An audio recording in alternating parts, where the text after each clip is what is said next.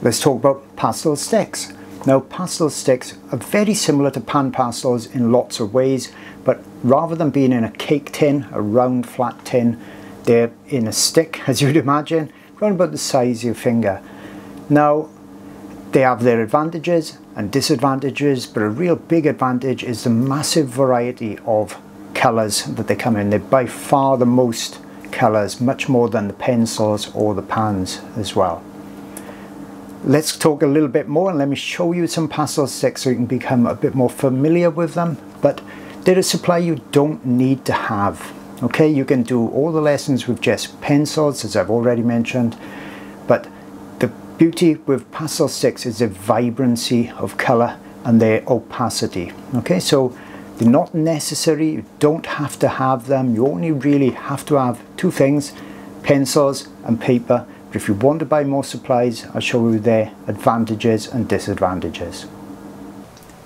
So pastel sticks, there's lots of different companies out there, and my favorite one is not this one in particularly, it's Rembrandt or Jackson's own brand. Either of those two I really like because they are, once again, quite firm. I rather the firm pastels. I'm not a great fan of really soft pastels because they can just go on the paper surface and fill the tooth very quickly if you're not careful.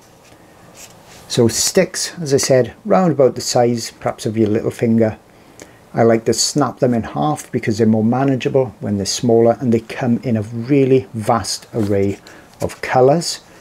Their use for me in particular is doing backgrounds and flat coloured backgrounds. So let's suppose you're doing something like a duckling and the background needs to be a kind of blue, say sky blue.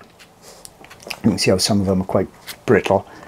Then you can use a stick and you're going to get that colour flat over all of it. And by flat I mean you won't see the paper through it because sticks are very, very opaque. They're much more opaque than PanPastels, and that's my main use for them. But you can also use them as an underlayer, and you can even use your pastel tools, your PanPastel tools, to blend these out, and I show that especially in some of my videos so you can see how that works. Once again, this is kind of like an additional supply if you want to buy something, because I know lots of artists like to collect. Then pastel sticks, they're really good addition, and I would recommend the Rembrandt brand as my top pick, and then Jackson's own brand, that's Jackson's Art Supplies own brand, as my second pick.